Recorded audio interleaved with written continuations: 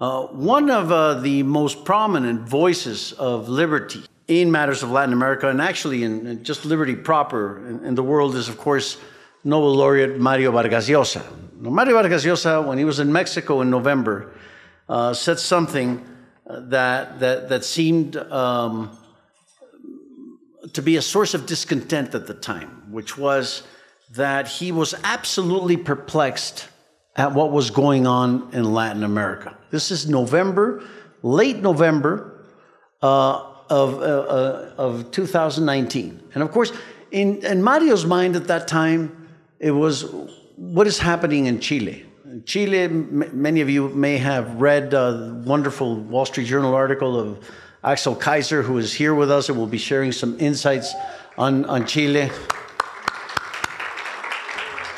From oasis to chaos. What is it that happened to the favorite example throughout the world of how greater economic freedom and sound pro-market public policy is able to deliver greater prosperity, a radical reduction in the rate of poverty, even a reduction in the rate of income inequality, plus a great deal of opportunity as far as intelligent social safety nets and whatnot. What is it that happened? Why that anger? Why that vitriol? Why students demonstrating in the streets? Why all kinds of people saying that the pension system was a piece of crap? Excuse my Chilean.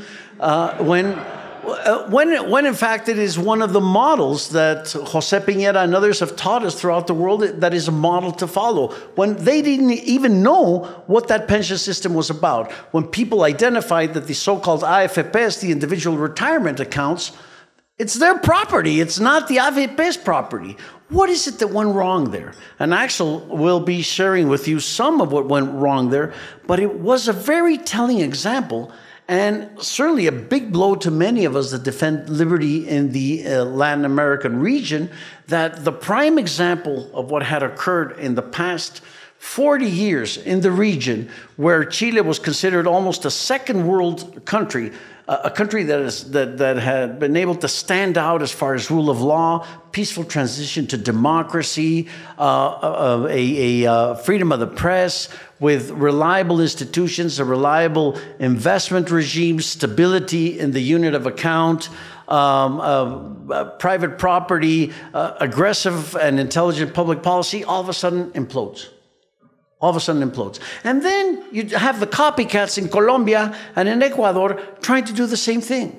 And of course, it's the Kirchners and the intellectuals and the Naomi Kleins and the John Ackermans and the Jose Taibolos that are saying, oh, you see, this is the result of the long neoliberal nightmare. And you can't, it's almost like it's when they wake up in the morning and they have their listering and the long neoliberal nightmare. And they can't get away from that phrase. That's where the argument ends with them. And pointing to what is happening in Chile, the demonstrations, the riots, the violence, and whatnot. So it is a very, very challenging times. And it is also a source of what Mario Vargas Llosa calls perplexity. Absolute perplexity. Why is it that there's such a response, such a venomous, angry, and vitriolic response to some reforms or to structural changes that had occurred in these countries? Colombia, that has gone through an enormous process of trying to rid itself of that image, when we used to say, oh, let us hope 25 years ago, let us hope that other Latin Americans don't Colombianize themselves. They had even perfected the art of turning their country into a verb. Let's not, well, now they call it don't Mexicanize yourself, but that's another matter. We'll deal with that in separate. So what is it that all of a sudden, the fights that we thought that we had already surpassed, the battle of ideas that we thought we had already won, in the case of Chile, all of a sudden implodes and basically spits in our face? And then we turn to Argentina, the eternal land of underdevelopment, of Peronism, of clientelism, patrimonialism, crony capitalism, and everything that has signified the worst type of corruption that you can see with the state and with the existing bureaucracy. There seemed to be a source of hope 4 years ago when Macri was able to defeat Cristina Kirchner. And all of a sudden, now you have the return of Peronism. They weren't able to withstand the adjustment that went with shifting to fiscal discipline or trying to practice a more sound public policy, to the extent that even Macri himself, before during the election period, was turning even more Peronist or more Kirchnerian than Cristina Kirchner herself. So now we have Alberto Fernandez, the president, and Cristina, the vice president. And they're even fighting among each other to see who's actually going to be the more radical of the two. So Argentina, this nation that at one time was among the top 5 in the world as far as GDP per capita, levels of prosperity, and the like, seems to be another case of absolute chaos. Chile and Argentina, and right next, neighbors, of course, and each of them next to each other. And so then we turn to Bolivia, and we also see manifestations, but those are of a different source, at least from my interpretation. A source of even of hope, because there the manifestations, the demonstrations, and the anger was directed towards the obvious and illegal authoritarianism of Evo Morales that finally was able to fall. After he had promised and repromised and promised over his repromises again that he would not run for another election, he goes ahead and runs for another election. The election is rigged, completely rigged. I mean, there's obvious fraud.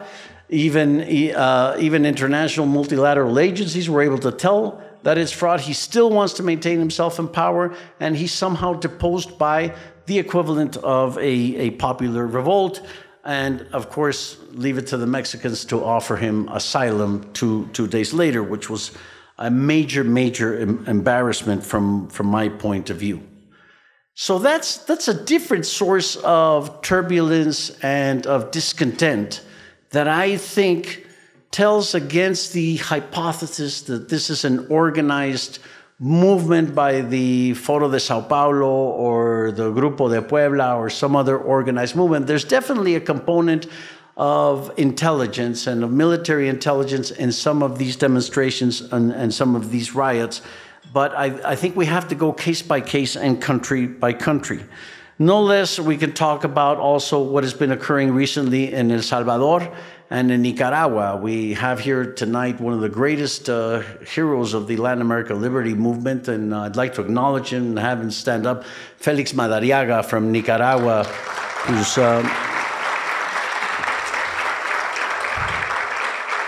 this man has had his assets seized in Nicaragua. He's been expelled from the country. He's been tortured, and now he's back. And he's back fighting for freedom. Y te deseamos mucha suerte de todo corazón, mi querido Félix.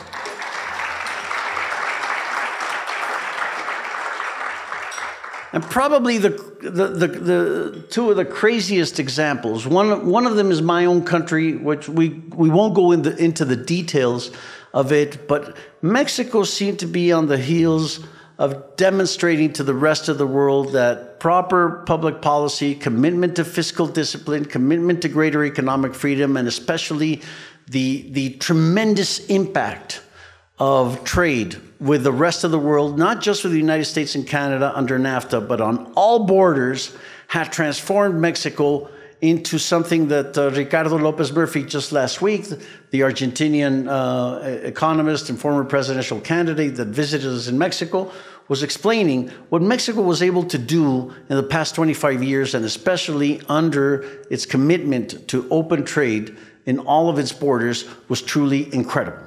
It showed to the world that Latin American countries do not have to be commodity-based. It's not the good times do not come when the price of oil is high, or the price of copper is high, or the price of aluminium is high, or the price of whatever commodity of soy is high, whatever commodity of the moment that happens to sustain the well-being of those countries. Mexico, that was supposed to be a petrol-based country, was able to diversify its export structure, radically diversify it, and actually turn energy into less than 5% of its total output, of its total, of the economy. It only represents 5%.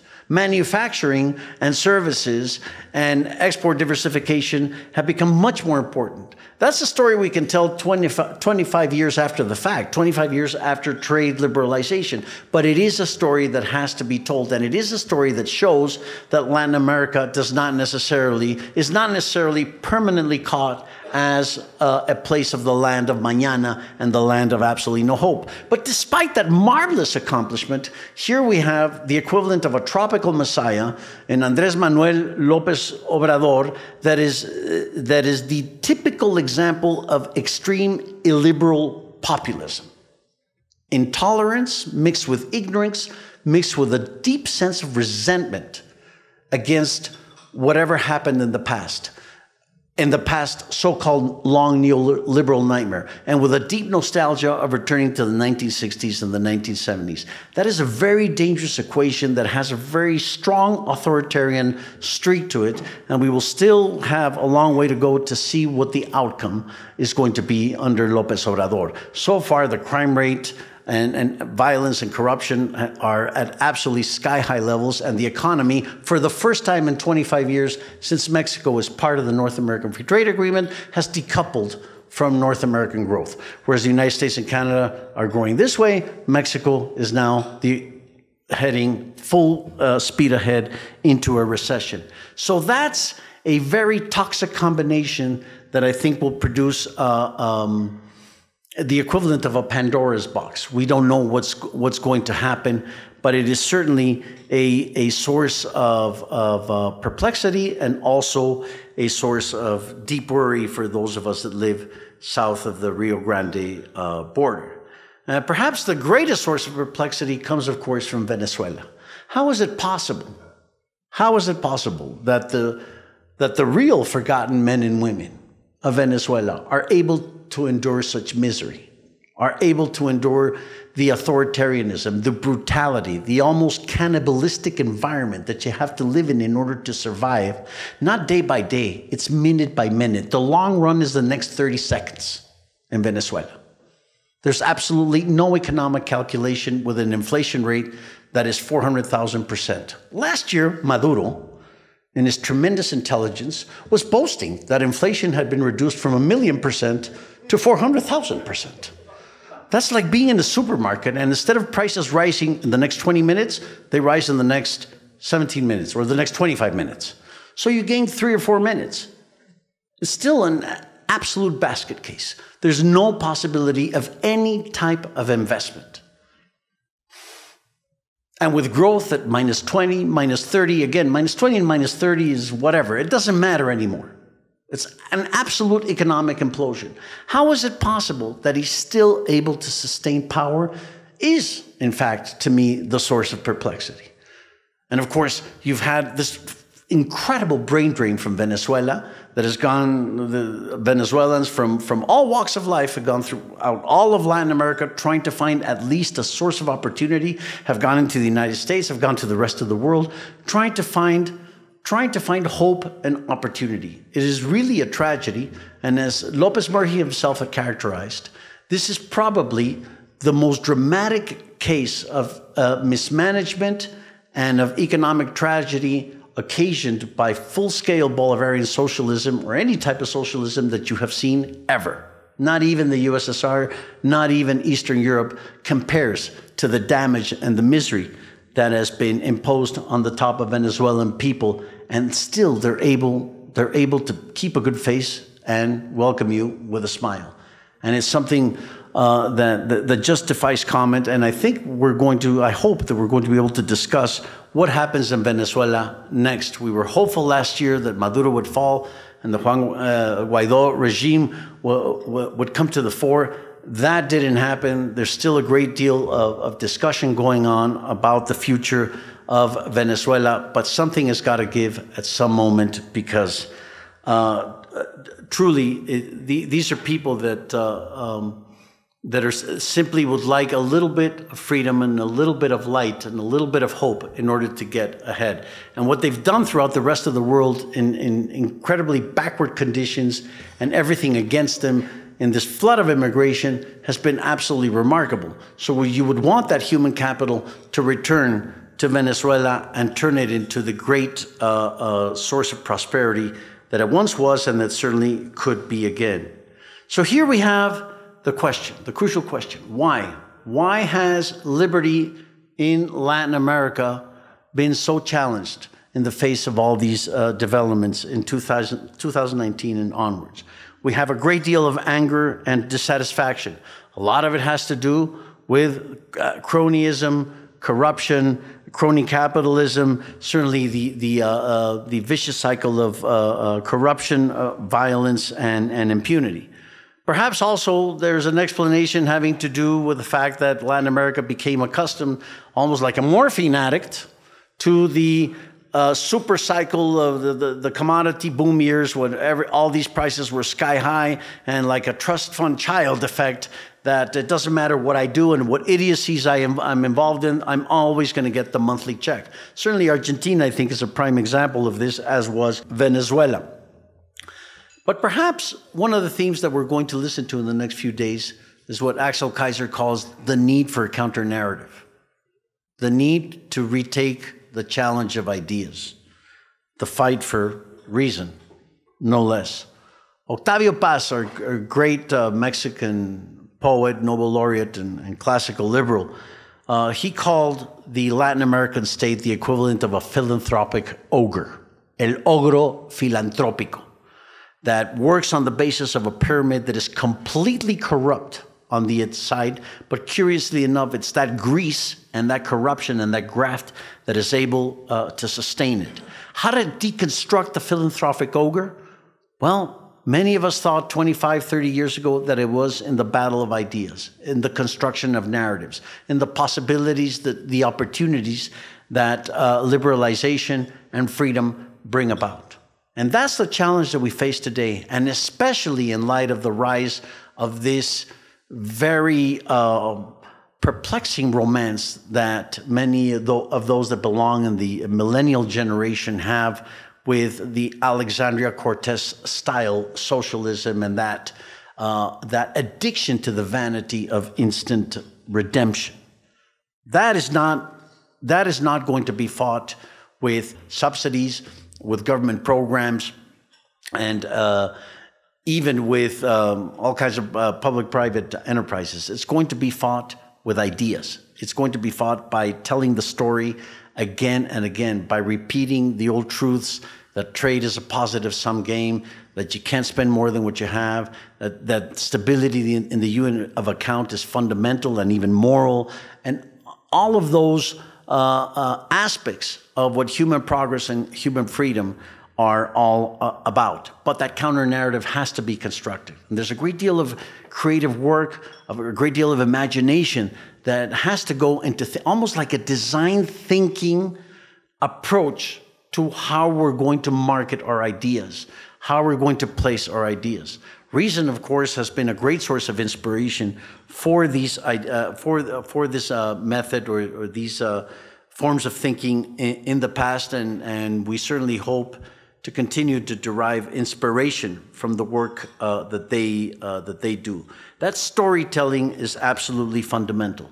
Whatever was deconstructed by those protests of violence, by that nostalgia to return to the past, by that rabid authoritarianism that characterizes the new liberal populace. How can we reconstruct our narratives in a manner that does not fall into the credentialism and the trap of the tyranny of the experts that William Easterly so beautifully denounced in his criticism of technocracy and the Washington Consensus and the idea of imposing models from above? No, it's from the ground up, it's from context, it's from looking into the everyday lives of women and men that live in our communities and that develop their own spontaneous orders.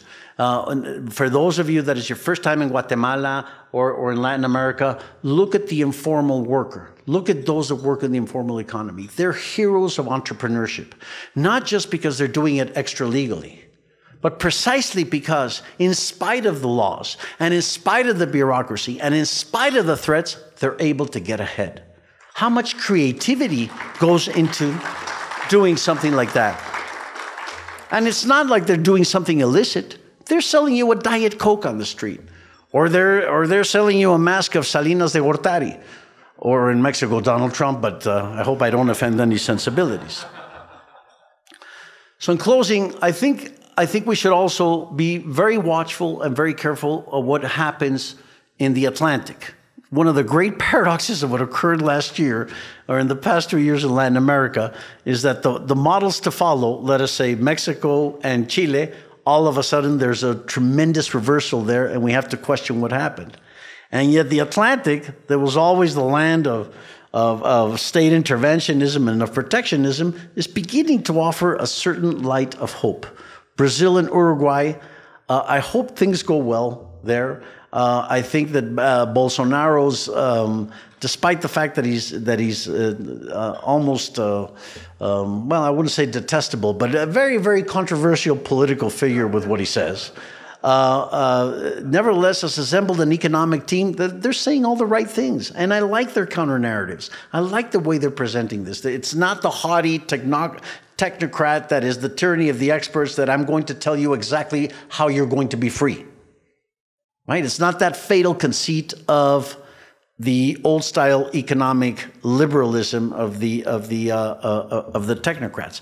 It's rather a much more ambitious attempt to popularize the gains of economic freedom. So I'd be watchful about that. The story of trade that I told about Mexico, and the caricature that I gave of the entrepreneurship of what Dieter McCloskey calls the entrepreneurial virtue that sustains and that fuels the informal economy in Latin America. It's not that we want that model, but it shows you that there's definitely a tremendous amount of untapped potential that if we only had simple rules for a complex world, we would be able to achieve tremendous levels of prosperity. So those are the main lessons. Focus on the narratives, on what Axel calls the counter-narratives, the battle of ideas, the storytelling that has characterized some of recent's most remarkable work. Tom Palmer of Atlas has a beautiful way of describing it. How can we recapture civil and reasoned discourse? That's what liberty is all about. It's the magic and the ability to listen to the other.